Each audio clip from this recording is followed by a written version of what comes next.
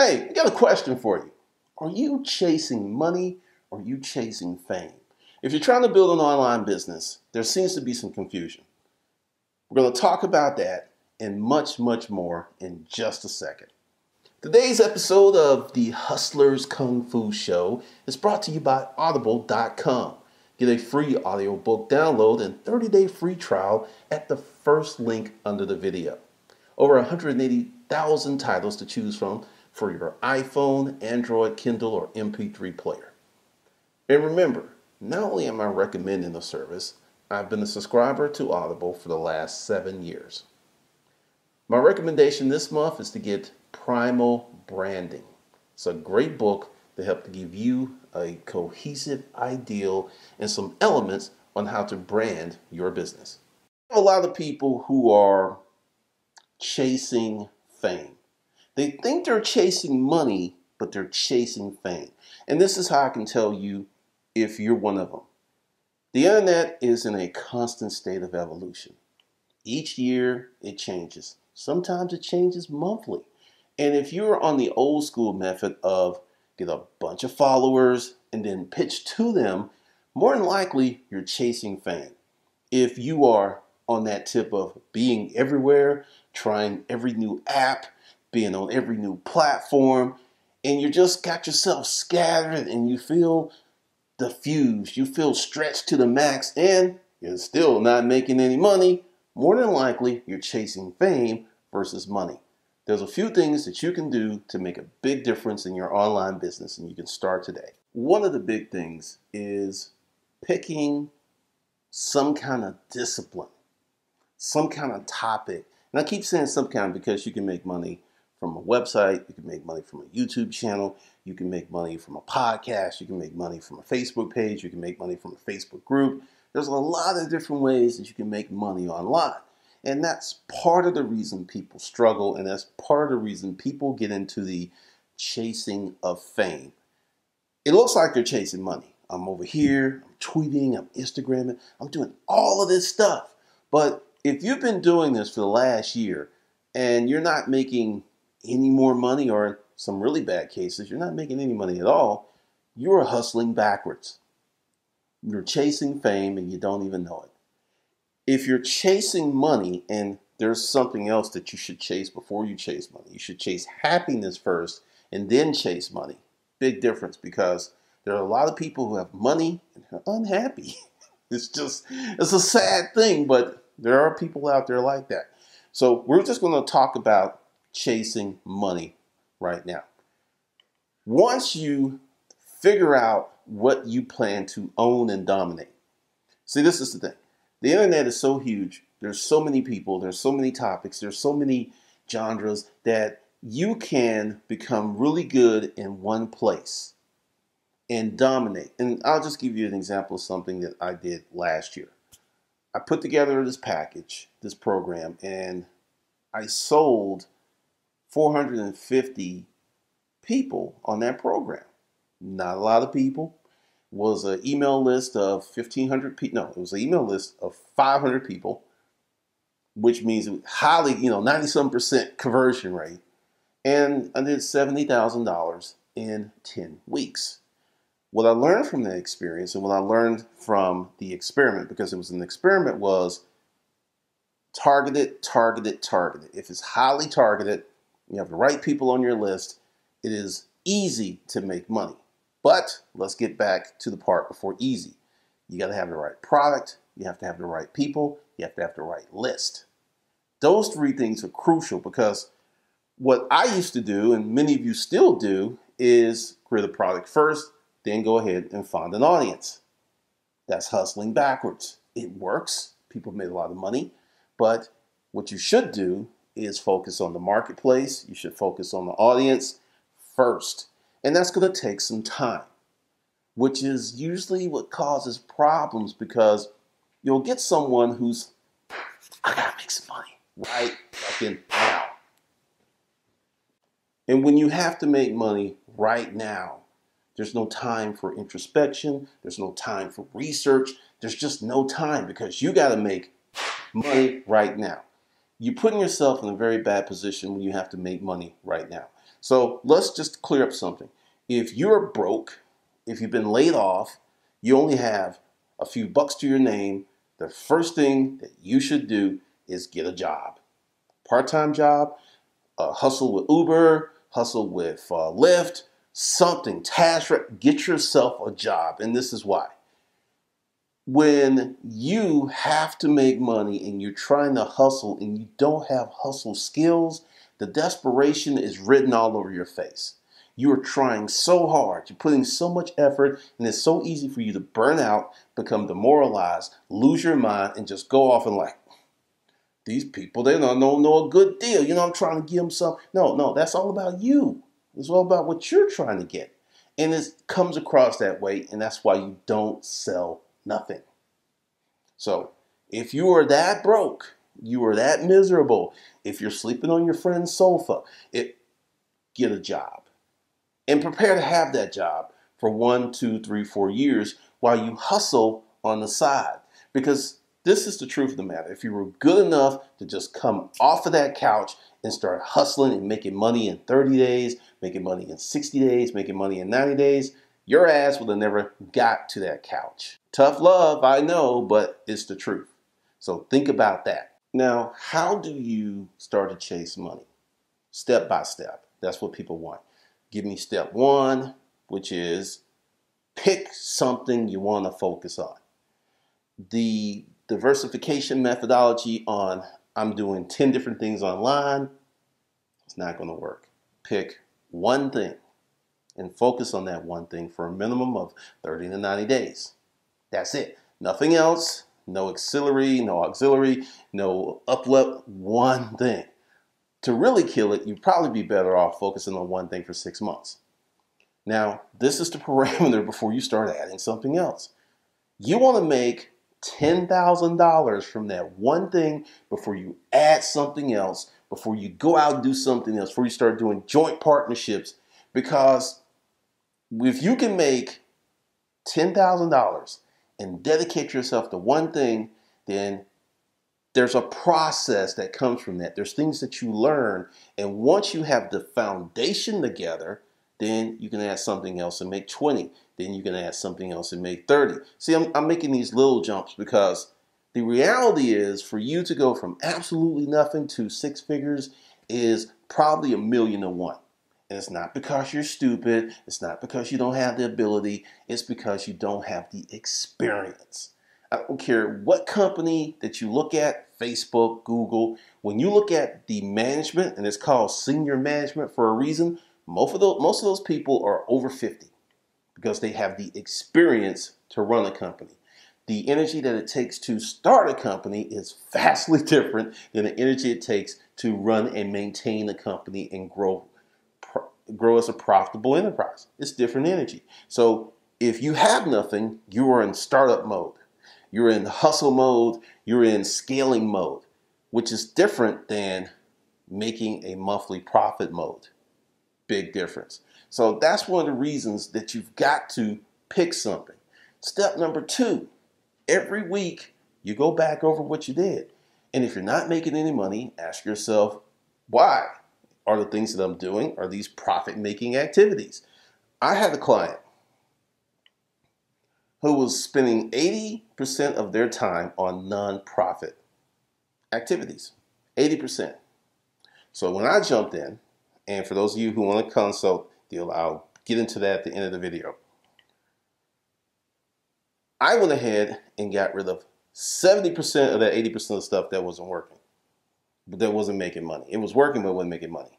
And profitability improved in 90 days tenfold because many people focus their time, like with social media. I'm a member of a lot of masterminds and groups, and I've heard it over and over again, and I've experienced it myself, that whenever I put something together, my email list killed it, my group killed it, but social media, not so much conversion because those people don't know you. You got to make love to them. And you're out there killing yourself on social media and you're just like, okay, I got all these followers, but I'm not making any money. I'm engaging with all these people, but I'm not making any money. I'm doing all this stuff, but I'm not making any money. And the thing is, you're not focusing on money-making activities. So step 3, what are money-making activities? Because I already know where you're going with that. Things that generate sales. So you got this thing, like, we'll just call this the sale. How do you get to the sale? You must have a product or service. You must have marketing that lets people know that you have a product or service. And then you must establish trust. That's kind of it in a nutshell. That's what you got to do. How do you do this? You have a blog, you have a YouTube channel, you have a podcast. These are what I call traffic drivers, because if you're brand new, nobody knows who you are, you need something to drive traffic. And then it's going to take time, unless you have a lot of money and you can go for paid advertising. And if you got $1 million, you can blow up online in 30 days. Sure, yep, it can happen. You can create a viral video. Psst, most viral videos are manufactured. Just saying. Oh, those are some of the things. And you have to distinguish between chasing fame and chasing money. Big, big difference, because one of the big changes I made in my business was I got rid of a lot of stuff. I would measure and audit myself, and I was like, okay, I spend 3-4 hours here in the Facebook group, and that makes me no money. It got me influence, and it made people happy, but it didn't convert to cash. 3 to 4 hours a day, 5 days a week. It's 80 hours a month on a non-profit generating activity. Looks good. Facebook group numbers were going up, but when I audit myself, it's like, this has got to go.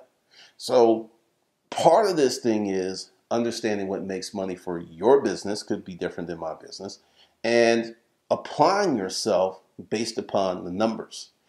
Because, many people have this thing, I want to go with my gut and my intuition. And I believe in intuition and I believe in the gut, but typically good intuition usually comes from a lot of experience. Good decisions from the gut come from a lot of experience. And a lot of experience usually comes from messing up. And that's one of the things that I think when you listen to people online, they don't tell you their failures. They're like, I did this went well. What about the other 50 things that went wrong? You don't hear about that. So you're just thinking, wow, they came off their sister's sofa and now they have a 7-8 figure business. No. There's a lot more to it, because I know some of these people, and I'm not going to get into the name, but this is the thing that happens. Just for those of you who are like beating yourself up, and it's just like, here's such and such who's an influencer, and you're thinking that it was an overnight journey. Well, typically, if someone comes out of nowhere, right, and they're everywhere, and they're rising, and they've got a book on Amazon, or they're here, or they're on all these podcasts, typically, somehow, some way, they reached a major influencer. They could be a friend. Their father, they could be related. You don't know the backstory. So here's this person who is here, and then they hook up with someone who's here. You can't even see them. They're out the frame. Then all of a sudden, they're here. And it just looks like they had the right strategy. No. Influencers are really, really huge. If you have a blogger who has influence, and these people know their power. They know what they can do. Let's just take a big person, someone who has 1 million followers, right? And say they have an email list of 750,000 people. They can mention you on their YouTube channel or blog, and that's instant money for you. Instant. So understand that when you're fighting, you can't compare and contrast yourself to these people who are not really walking your walk. Find someone who had to struggle. Find someone who doesn't have this super large business, because the reality is anyone, in my estimation, can start a business that creates a livable income, and the livable income is $50,000 or more within 6 to 24 months online from scratch, from nothing. No extra knowledge, no hookup, no influencers, straight from scratch. But you will be hustling your face off. You'll be working your ass off, and you're going to be putting in the time. And that's the step that many people don't want to do, hence the chasing of fame, of doing all this stuff, having all these accounts, being all over the place on social media. I don't do much on Twitter. I've never done much on Twitter. I've had like 6, 7 accounts. from my first interaction with Twitter, and once again, this is nothing against Twitter, I didn't like it. Didn't like it. Now, the things that I like, YouTube, Facebook, Instagram, and I'm developing an affinity for Snapchat, I'm doing well because they feed into stuff that I like. So if someone tells you you should get on a social media platform and you absolutely despise it, leave it alone. Because you hate it, you hate the way it works, you don't want to do the lingo. It's just going to be a pain in the ass. You can force yourself to do well, maybe you'll like it in the beginning, but after a few months of trying it and you still despise it, it might be time to let that go. Because, hey, try anything. Now, when I started YouTube, I absolutely hated YouTube. But I had immediate feedback. I hated YouTube, but I was making sales of my book just like that. Put up a video, book sale. So it was just like action, result. So that kept me motivated, and then I got to the point where I started to like to do this stuff. But if I was just putting up videos and there was no book sales and nothing was happening, you wouldn't be talking to me today. I wouldn't be here. That's just real. So those are some of the things you have to understand. Now, with the chasing of fame, you have to distinguish what is feeding your hindbrain. That's that primitive brain that responds to certain stimuli. So and this is a test for you. If you put up a post on Facebook and you're used to putting up a post and getting 10, 30, 40 likes, then you put up a post and it gets no likes and you feel kind of bad, you're chasing fame. You're not chasing money. I've got other stuff that I do that really doesn't get a lot of engagement, doesn't have huge numbers. I got a YouTube channel that I actually will stop posting to. It has 300 subscribers, not a lot of views, but I made 15 grand from that channel. Not a lot of engagement. From the outside, it doesn't really look like shit, but the channel was geared to make money. So that's part of the whole landscape of things that you have to do for you to begin to experience profitability, money coming your way, and building your internet business. Now, this is the consultant thing, because I'm going to get people who are going to ask, and I'm just going to say the number real quick. Opening up the door is $5,000, and it's a 90-day process. And there's a lot of conversations between you and I. So if that scared you, don't listen to the rest of this. There's no point. You go ahead below the video, get on the email list, and then you can get the free training where you have to show up 1 to 5 times a week. I will teach you how to make money. You can ask questions. It's a live stream. It's a GoToWebinar too going on at the same time. So you can get in where you can fit in. For those of you who are interested in a higher level of training, you want me to hold your hand to be your BFF, this is how the process works. You must fill out a survey in an application. Then, once you do that, I'll get back to you, because I'm going to be honest with you. If I don't think I can help your business, I'm not going to take your money. There are certain businesses I like to work in. There's certain things I'm really good at. And if I don't have the juice to help your business, we're not going on a date. You don't have to worry about who pays, because we're not going out. And that's something that I did last year, and it felt great. It was awesome, because this is straight up. There's some businesses that are just boring as fuck, and I don't really want anything to do with them. I know that sounds kind of elitist. It's like you should take any money, but I'm part of the chasing happiness. I do things to make me happy. I do things to maintain my freedom. And it's been working out very well for me for the last 7 years.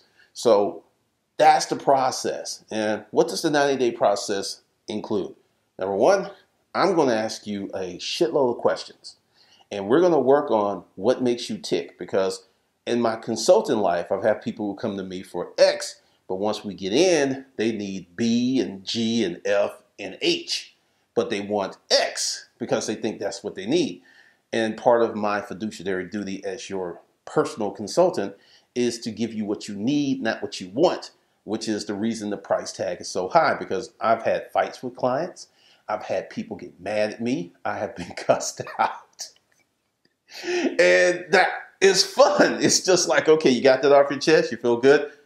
Get your ass back to work. So that's the new thing. So if you want to, I'll put a link below to the survey and the application. And if that's what you want to do, we'll go from there once you fill out the survey and the application. So that's how that works. And for those of you who are still here because you were merely curious, below every video is some goodies, some good stuff to help you. And now here are some annotations. If you're on desktop, you'll see them.